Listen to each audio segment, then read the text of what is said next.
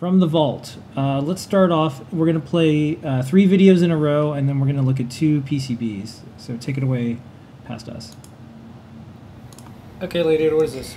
This is a Metro ESP32S2, and it's time to design a tester.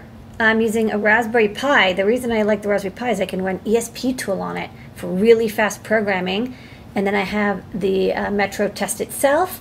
And then once it passes test, as you see, it loads Python on. It's going to ship with CircuitPython 6.0 release candidate 0. And then people can always, of course, upgrade to the latest version as we do more versions of 6.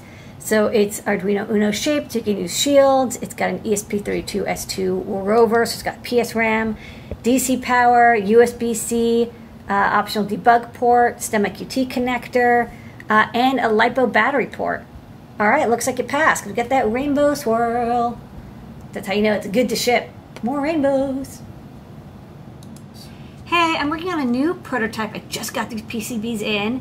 This is a 2.9-inch grayscale e-ink display, and I've got 4 neopixels. Well, I got to solder in the other 3, but it's got neopixels up top that are like edgelets. So you can light up this display. It's got 4 buttons down here.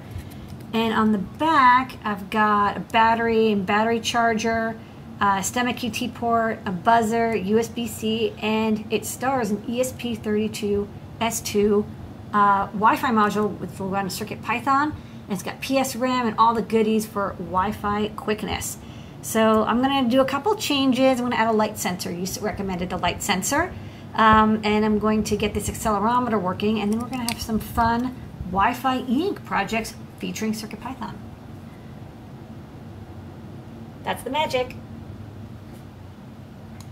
All right, lady, what is this? Hey, this is another demo for the e-ink portal that I've been working on. This one, it's running CircuitPython, actually, and getting the price of Bitcoin from Coinbase and also displaying the time. I got all 4 of the neopixels working, and then these buttons also do stuff, and there's a piezo. You can hear the buzzer working.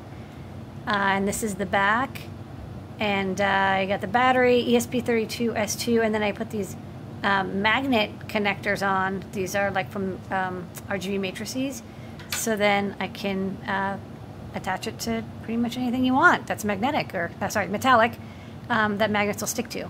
So very handy way to easily mount it and battery power your e-ink display. All right, and then we have 2 things that we posted up.